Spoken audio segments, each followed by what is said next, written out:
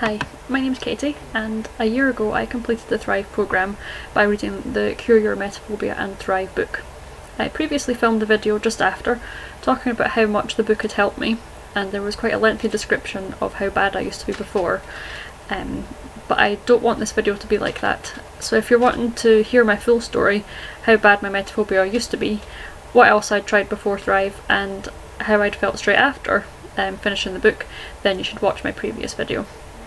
But for this video I just want to tell you about how the journey doesn't just end after you finish reading the book. It's only just the beginning, really. I wanted to answer a couple of frequently asked questions. I get asked quite a lot since doing Thrive last year, and I wanted to share some of the things that had happened to me that I never thought possible, to demonstrate that the knowledge and the skills that you gain doing Thrive, if used in all areas of your life, can give amazing results. Combating emetophobia was really just the tip of the iceberg. So since finishing Thrive and filming my testimonial video, I've had the best year of my life. I really have. I have achieved so much and met so many lovely people. Since then, I'd been asked the same questions time and time again. Are you really cured of your phobia? How do you know that you are? And have you been sick since? The answer to these questions are quite simple, really. No, I'm not scared of being sick. The best way I can think of to describe this was that I no longer fear it anymore than I'm scared of breaking a bone or falling down a flight of stairs. I don't particularly want to break a bone or fall down a flight of stairs, but I don't live my life in fear anticipating that it's going to happen or avoiding situations. I know I can deal with it, recover and bounce back if all three of those things happen. Hopefully not all at once. I also no longer avoid foods. I don't have panic attacks. I don't carry around a kit filled with anti-emetic medications, wristbands, hand gels or mints. I feel confident in the fact that if I felt sick, I could deal with it. And lastly, no, I've not been sick since doing Thrive. And you know what, it could be another 10 years, it could happen tomorrow, but I don't need to be sick to know that I'm not afraid. Being sick was never really the issue anyway. It was about feeling out of control, not feeling like I could cope in any situation, not just being sick, worrying about what other people thought of me, and creating an unbelievable amount of unnecessary anticipatory anxiety about things. And I knew he was going to do that. All those things I no longer do. Another question I get asked a lot is, do I still process my positives or work on any of the other tasks in the book? And the answer to that is yes. A lot of things that have become habitual, like my thinking and behaviours, but like every other human on the planet, I have my down days as well. I have doubts and concerns and get worried about things, but the huge difference between now and before is that I have a huge range of skills and coping strategies to be able to deal with life's ups and downs now and pick myself back up quicker, and that's the main thing, really. Thriving isn't about being perfect. Please don't worry that you're striving to be like this pedestal type person. It's not like that. It's about believing in yourself, building up these coping strategies and bouncing back from adversities when they happen. The last question I get asked a lot is, how do I know that I'm thriving? And like I said before, it's not about being perfect. But I do worry less, I stress less, I panic much less, and if I do get an anxious thought of any kind, I can acknowledge it quicker and I deal with it much more calmly. I feel more capable in my choices and my coping skills. I have much higher self-esteem than I ever had before. I actually like and appreciate the person that I am, and I care less about what other people think of me. That's not a bad thing. I don't worry about what people think of me or fear being judged. I can also do so many more things that I used to avoid, and this isn't just phobia related. This is much wider and in every area of my life, which is not what I expected from doing Thrive at the beginning. I thought it was just going to be the phobia I was going to be focused on, but it's amazing the amount that it's changed in every aspect of life. I'd now like to share some of these experiences with you, of things that I've done during the last year and how I used my new skills to achieve them. Firstly, I had my first anxiety-free flight that I ever had, even before I had the phobia. I had no pills, no bands, There was no panic of any type. I just really enjoyed the flight. I wasn't worried about what anybody thought.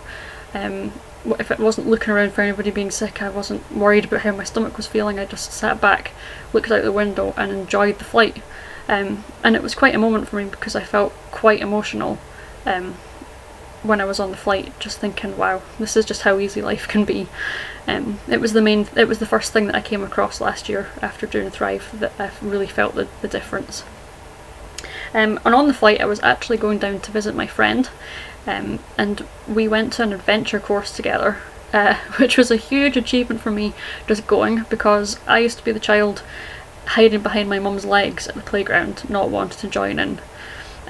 But here I was doing an assault course through the treetops, doing a zip wire.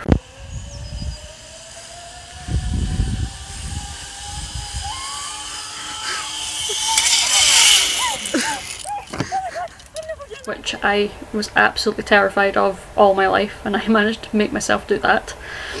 And a 30-foot jump as well from a platform. Yeah, it was quite a funny moment actually, because the friend that I was with was Ree, who you'll maybe have seen her testimonial video.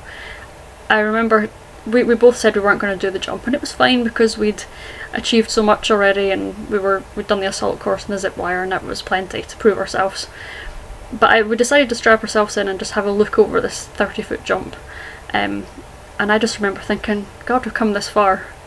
And I turned round to her and I said to her before I jumped, Ree, if we do this, we'll never be effing sick of ever being sick again, ever be scared of ever being sick ever again. And I just leapt off, and it was the best feeling ever. I just laughed my head off at the end, and at the bottom it was so funny. So that was a huge achievement for me. The next thing that came along was jury duty. I had been excused twice before. I mean, there's people who are my age who have never been asked for jury duty. This is the third time I've been asked. And the first 2 times I managed to get a doctor's note due to an anxiety basis to get off. But this time I was determined to do it. And I got selected. So I was sitting on jury duty for a week, and actually quite enjoyed the process. Met quite a few really nice people in the jury, and yeah, it was just a life lesson, and I'll probably never have to do it again, but it came up at a good time in my life and proved a lot of things to me. Another thing I did during last year was public speaking. Filming a video is one thing, but speaking to a room full of people is another, and I spoke at 2 emetophobia seminars, one in person and one via Skype. The Skype one was quite strange though, because I was looking at them but they were all looking at me on a big screen, so it was like being ignored by a room full of 12 people, so it was quite funny, although they were listening to me.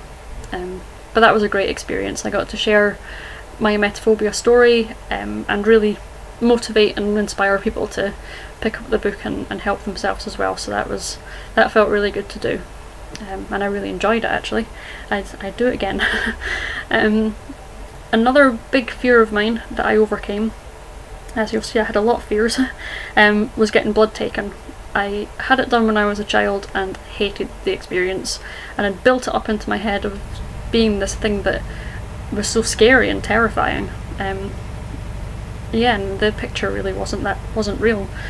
I was a little nervous the first time I went, because, you know, it was the first time going out of my comfort zone with needles, but I was so determined to do it, and I used all my visualization techniques running up to it, challenged any unhelpful thinking, using all these skills that I'd learnt through the book, and I had to get it done 3 times within a month, I think it was, and by the 3rd time I was talking away to the nurse and hadn't really even noticed that it had been done, so that's a huge difference. I also had my first Fearless November.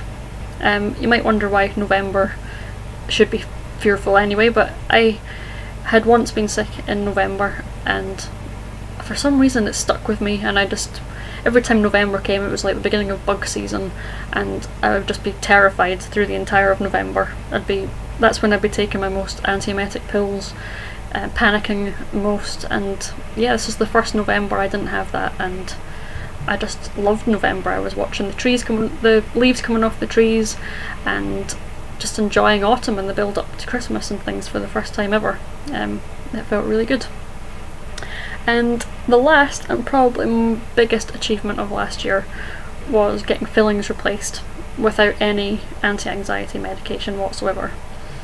Just to let you know how bad my fear of the dentist was, and my fear of being out of control was, I used to have to get intravenous sedation, which was when they used to put a cannula of Valium, I think it was, into my bloodstream while I was getting my teeth even looked at.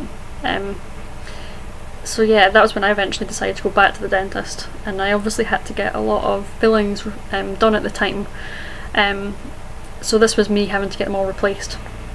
I had worked eventually down from getting intravenous to getting diazepam, and I used to, that was just it, I would get the diazepam, I'd feel a little bit calmer, and I'd get the work done. But this time I was determined that it was going to be me that got through the experience, not because of a pill. And I had to do a lot of work with the Thrive techniques before this, used visualizations, positive statements around the house, and worked up to the belief that I could do this. Yeah, and by the time that came, I did a lot of positive visualizations in my head to keep calm. I kept telling myself I could do this, and I had to go back 3 times within a couple of months to get them all replaced. And the second time I just sat in the chair laughing because I couldn't believe how easy it had become, and I couldn't believe that I'd been that scared of it before. So anyway, that's enough of all those things. But I hope you get the idea of how much benefit the Thrive programme has in all areas of life. If you apply the knowledge and the skills to all areas, some may be more challenging than emetophobia in some ways to work with and challenge, but in a different sort of way. But it's still worth it, and the changes are real, they're permanent, and I enjoy continuing to challenge myself every day and making the most out of my life, which is what thriving is all about. So I hope this has been helpful and encouraged you to either look into Thrive yourself or continue with it. If you're already doing it, continue with it, and just, yeah, the light at the end of the tunnel is always been there, you've just maybe not seen it before. So thanks for listening to me, and yeah, any questions, just do get in touch with me. Thanks, bye.